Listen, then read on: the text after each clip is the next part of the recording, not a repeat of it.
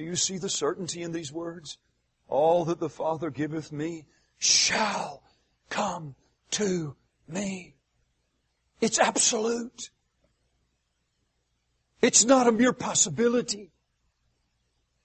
It's not a mere probability. No, don't forget, we're looking from the divine perspective. As I view things, I see possibility, I see probability, but not from God's vantage point. From God's perspective, all that the Father gives me, Jesus says, shall come to me. You see, Christ's success does not depend upon the decision of faithless sinners. Did you hear that?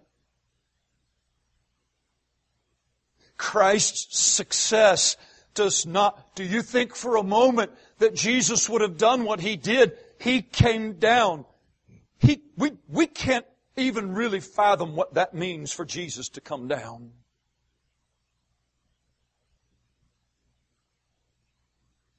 I mean, that's enormous. It's huge.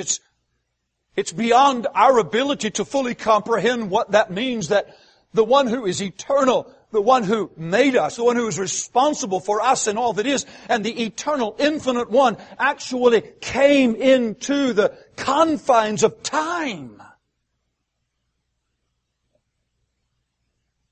How can that be without totally evaporating all that is?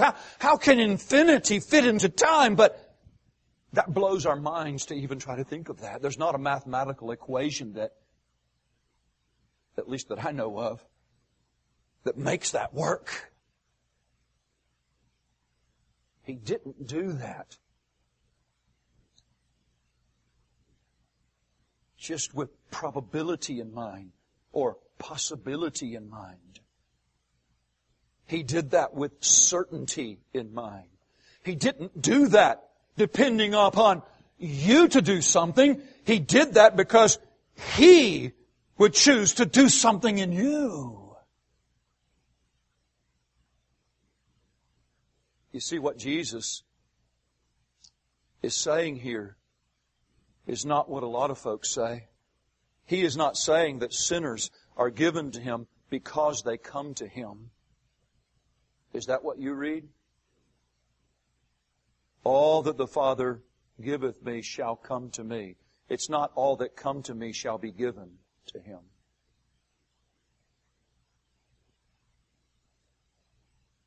If you have come to Christ, or if you will come to Christ, it's because of the Father's initiative. He first loved you. Is that what you read in Scripture? 1 John, we love Him because He first loved us.